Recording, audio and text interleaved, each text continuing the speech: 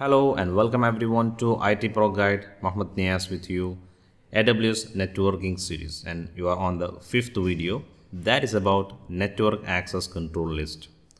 Following are the topics that we are going to cover: what is network ACL, what is a security group, and a demo on how to work on the default network ACL, how to create a custom network access control list, then how to spin an instance, how to assign network ACL to that instance, and how to open ports, how to access it. So this will give you a complete idea about network access control list.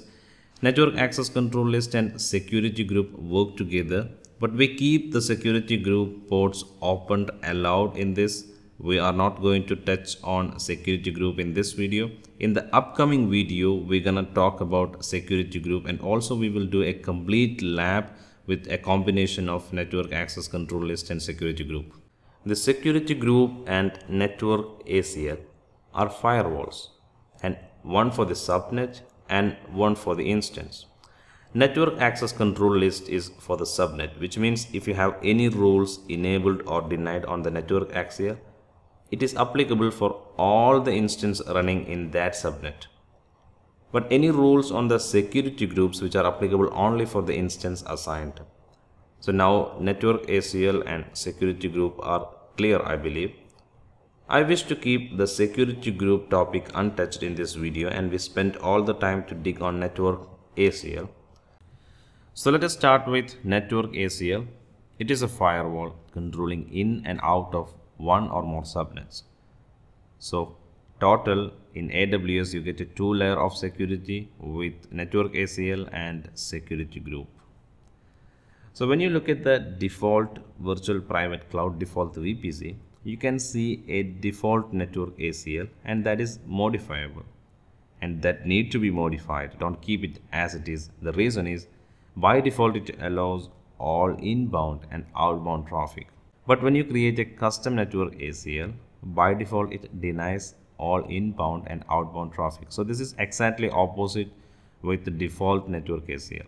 So why I said this, if you have a virtual machine running on the default network ACL, RDP works straight away without any configuration on the network ACL. You don't need to open any ports. But if it is running on a custom network ACL, then you need to open port for RDP access. So this is a difference and easy way to understand. All subnets in a VPC must be associated with a network ACL. It is must. And you cannot assign more than one network ACL to one subnet. Network ACL are stateless. What is that? If you are new to the firewall, this might be a new term for you. Stateless means you need to create separate rules for inbound and outbound connection. On that account, changes applicable to an incoming rule will not be applicable to an outgoing rule. With an example, we can say if you want your instance to communicate over port 80 HTTP, then you have to add an inbound as well as an outbound rule allowing port 80 in network ACL. So it is not automatically added. You have to add inbound and outbound port in the network ACL for your HTTP port 80 to communicate in and out. So in AWS you can list rules with role numbers, and the evaluation from AWS start with lowest numbered rule. So as soon as a rule matches with the traffic, it is applied regardless of any higher numbered rule that might contradict it. So for example, you have two rules for a same port, for example port 80 and rule number 100 to allow and rule number 200 to deny. Then the result is always keep the traffic on port 80 allowed, because the lower number is going to be executed regardless of what has written in the higher numbers. So that is all about network ACL. Let's move to the demo session. So what we're going to do is we're going to work on the default network ACL first, then we create a custom network ACL. Then we're going to create some rules for an instance to access RDP, that is 3389. Then an RDP port is not enough. to access an instance, you need to add ephemeral ports also. That also will explain in the demonstration session. So we see how to spin up an instance and how to access it with RDP after we associate a custom network ACL. Log into AWS Management Console, then go to VPC. Either you can select from the recent visited services if you have, or you can just go to the network and content delivery, then click on VPC. Now you can see there is one VPC, that is default VPC, and there is one network ACL, that is a default network ACL, and we have one security group. These are all default, and we have 6 subnet. Let's go to the network ACL. So this is the default VPC. Then you can customize it if you want. You can put some name for your understanding. Then there are 6 subnets associated with this network ACL. So, and this is the VPC assigned to this network ACL. When you click on your VPC, you can see I have only one VPC with a CIDR block. And when you drag this, you will see that this is the default VPC ACL is the one we assigned to this. So there is no additional NACL other than the default configurations. So if I want to create a new network ACL, I can create it from here. Before that, let us look at the default NACL inbound and outbound rules. Now you can see, as I explained in the slides, all the traffics are allowed, and also for the outbound, all the traffics are allowed. All the subnet that comes under VPC are at present associated to this default NACL. Now let us go and create a new network ACL. Give a meaningful name first. For your understanding, I'm going to put custom NACL on default VPC, then select default VPC. Now we have created a custom network access list on default VPC. When you look at the inbound rule of the default VPC, you can see that the ports are allowed. At the same time, on the custom VPC, the ports are denied. So this is one of the major difference between the default network ACL and also the custom network ACL. So this need to be very careful, because when you put your production workloads, you need to be very careful about this. Then there are 6 subnets in this availability zone, and all the subnets are assigned to default VPC. There is no subnet at present with the custom network ACL. Let us edit the subnet and select one subnet from it. Then move it to the custom network ACL that we have created. Now the network ACL have one subnet. At the same time, when you look at the default VPC, it has reduced it from 6 to 5. So one subnet can have only one network ACL at a time. Then in the custom NACL, you can create inbound and outbound rules. For example, you can add rules here, 100.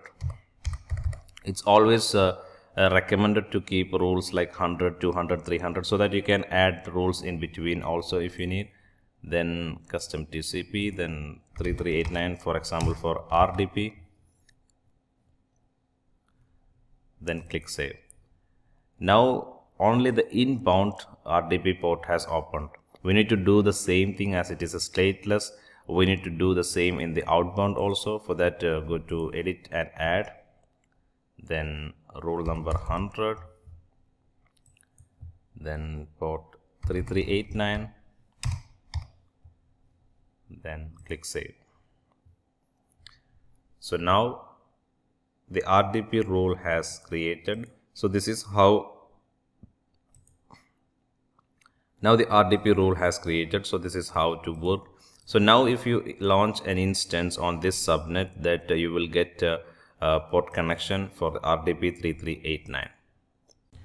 Allowing port 3389 is not just enough to access your remote desktop.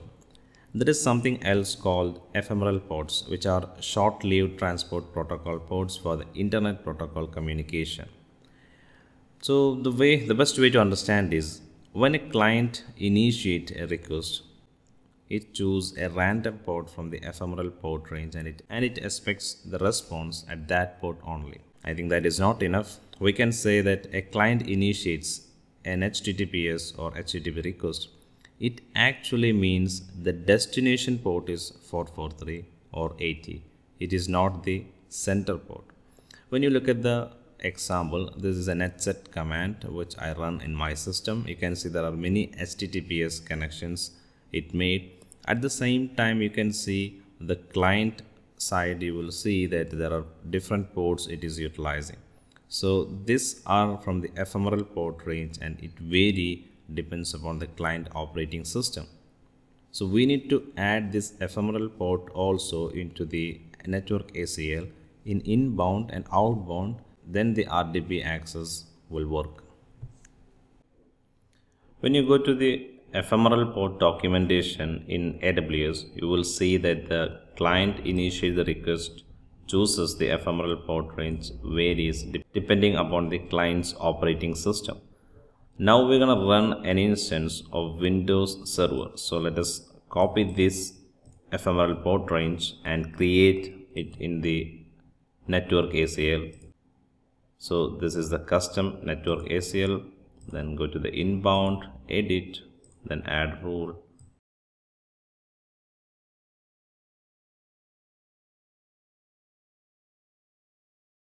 Do the same in the outbound also.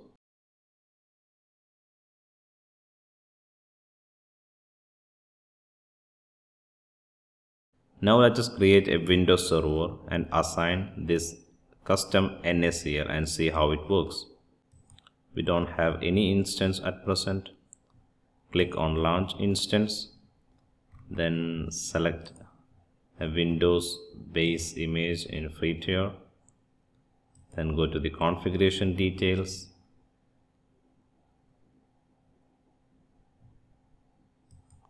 then choose an availability zone. So the purpose of this demo is to demonstrate the custom NACL. So we need to make sure that the subnet that we're gonna select here for this instance is associated with the custom NACL that we have created. Let us go to VPC and confirm it. When you go to the subnet, you can see that this is the custom one, which is availability zone 1E, and this is the subnet ID. Let us put a subnet ID for this one, for example production, so it would be easy for us to understand when we create a virtual instance. Let's go back to EC2, then go to the instance, launch instance, then select the Windows image, then click on configuration details. Then now it is easy for us to understand. This is production. Then you will get an auto assigned public IP address, so that is enough. Let's click on review and launch button, then launch the instance. I have an existing key pair, so I acknowledge and click on launch instance. Now you can view the progress of the instance initialization. Now the instance is ready. Let us get the password, browse the key pair, then decrypt the password. Now let us connect this.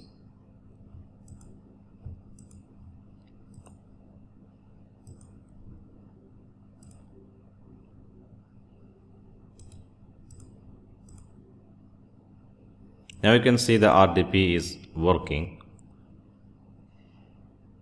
Now if you run the netstat command, you will see that why the ephemeral port is required.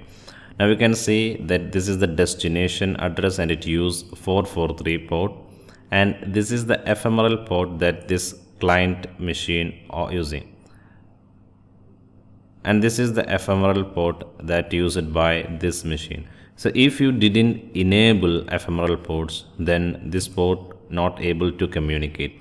So only the first time it used 3389, then it used, after the connection established, it used ephemeral port range to send the traffic. So that is why we need ephemeral port for any kind of communication, and that varies depends upon the client operating system. So as I show you the AWS documentation, you will find the ephemeral port that used by the operating system. If you have any custom application which use a different range of ephemeral ports, then that also you need to enter into NACL. Thank you for watching this video. In the coming video, we're going to talk about security group, and we're also going to do a lab with network access control list and security group together. So that will give you a complete idea about network ACL and security group. Thank you for watching this video. For more videos, subscribe our YouTube channel.